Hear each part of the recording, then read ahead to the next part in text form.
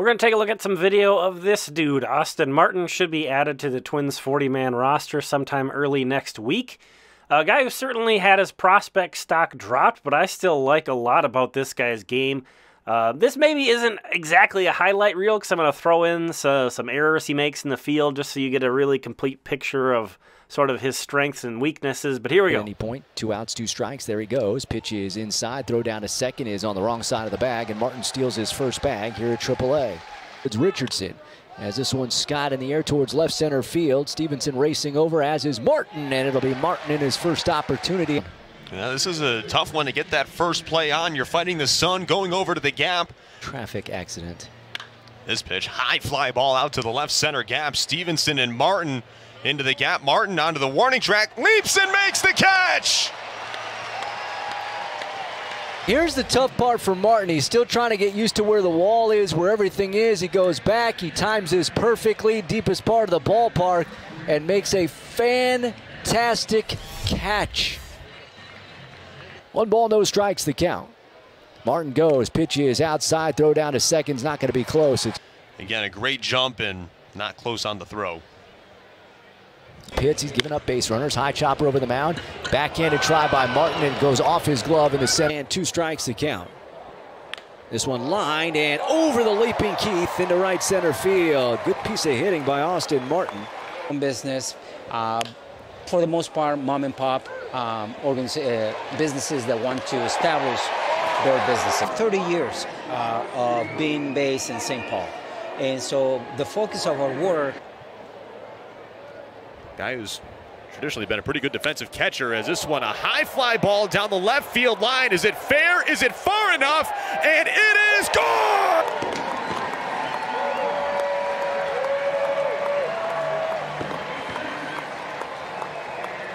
We've been looking for the power of Austin Martin. He's been hitting the ball hard, and he'll put on the hot dog hat for the first time as a member of the Saints. A belt-high pitch and a towering shot over the wall and into the Mud Hens bullpen. It's 2-1. Saints tonight. And short tapper back up the mound, and it'll be his first 3-hit game with the Saints. This one, a bouncing ball towards short, charging is Yake. Underhand, second for 1. On to first, high throw, and off the facing of the Saints dugout. This will score a run. This ball out of his glove, and this sort of hung up the timing. You could see that right there. He just flips it with the glove. And by the time Martin throw, the payoff. This one ripped sharply, and a nice snag by Martin. Takes his time, throws to first, and that will end the inning. 2-2. Popped him up. Shallow center. Martin going out. Center fielder Celestino doesn't see it. Martin makes the catch, and the inning is over. Nice play by Austin Martin. 1-1. This one, a high fly ball left field. Martini back. He turns around. This one is gone. Hang it and bang it. He hung the slider, and Austin Martin did not miss. That's exactly what it was. Slider left up over the plate, and Martin was right on top of it. Gets to wear the hot dog hat. And again, this pitch just below the belt, and a towering shot into the Saints bullpen. And deals. This one lined, and a diving grab by Martin.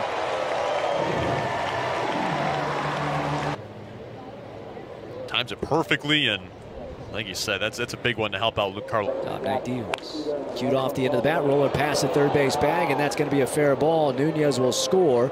Smith and Jigba on his way to second. Here comes a throw. He is out. The run will score. This one drilled left field. Well hit and way back. This one's gone. Right over the middle of the plate, and no doubt about this one. And again, he's been seeing the ball incredibly well in August. A couple of nights ago, 2-0. High fly ball left field. Well hit. It is gone. That was loud.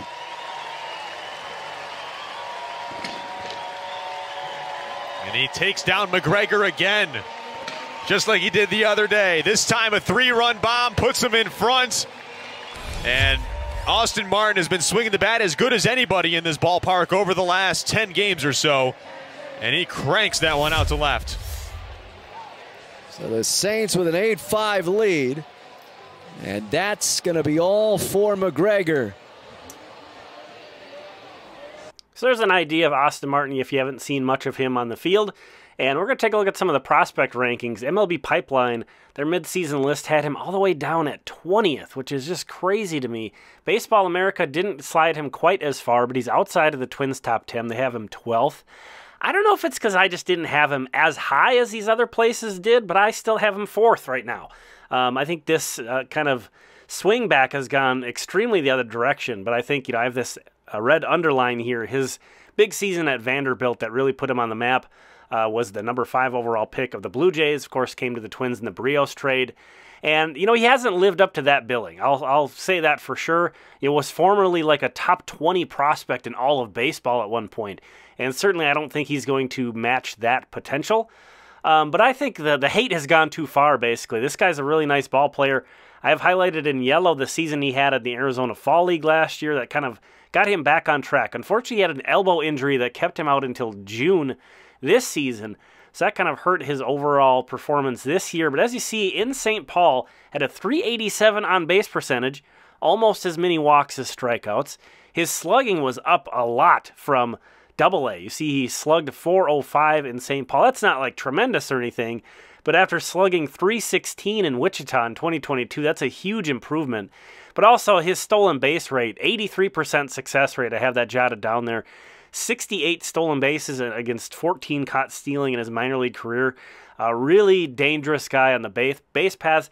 This guy really can do a little bit of everything. The power is not where people were hoping it could be, but as you saw in these highlights, it's not like he can't run into one every once in a while. You combine that with a guy that's great at getting on base, a guy that's great at running the bases. As you saw in the video, too, there's some rough around the edges in terms of defense, but in terms of his physical ability, I think you could put this guy just about anywhere. Though I am happy the Twins have stopped trying to make him into a shortstop. I think that was a lost cause. I've been saying that for quite a while going into last year. They didn't put him there this past season, and I think that's a good idea. I think that's maybe part of why he didn't hit better in Wichita was that's been difficult. And really with Toronto, too.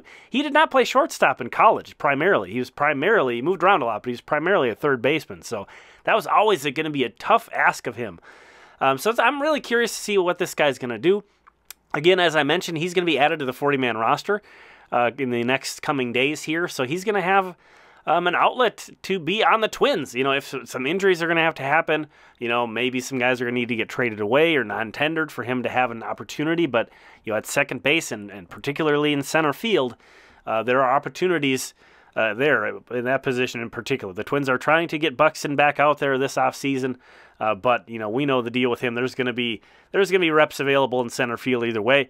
Austin Martin's also a right-handed hitter, so he complements some of the outfielders there. You saw a highlight of him playing left field was included in this as well. So I'm still excited about this guy. Again, I have him as the number 4 Twins prospect.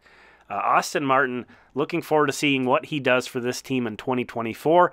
Maybe one of the big beneficiaries of the Twins not pushing the payroll farther. If they're not going to expand, if they're not going to sign a bunch of veteran guys, maybe Austin Martin has more of a role than we would have guessed. So thanks for checking this one out. I really appreciate it. We'll talk again soon.